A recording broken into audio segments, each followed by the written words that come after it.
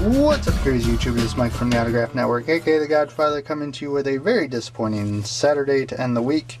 Got 2 returns in my SASEs, but both of them are pretty much trash, so let's just get into it. Charlotte, North Carolina, signing 0 of 3. I've seen a couple people get it back, but did not sign my photos. It is Mary Eve Dufault. She is the Price is Right model turned NASCAR driver. So shot of her in the car, there, and there. And she wrote this on my envelope. Only 8x10, no cards signed.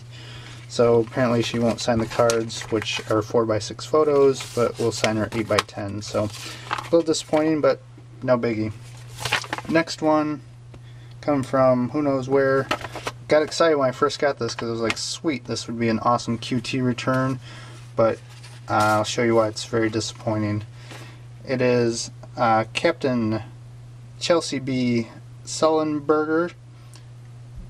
You guys might know him as Captain Sully from the Miracle on the Hudson. There he is on the wing of the plane.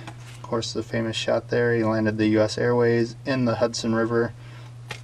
And sign that one. Problem is, it's a stamp. So I'll try and...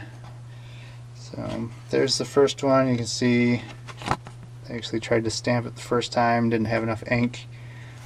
See if I can compare these two. There you go.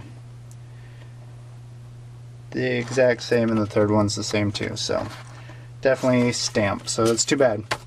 Sent to his house, so I'm sure he got a lot of mail, and I mean, he's not technically a celebrity, but stamped it. Alright guys, that's it. Mike from the Autograph Network. Oh.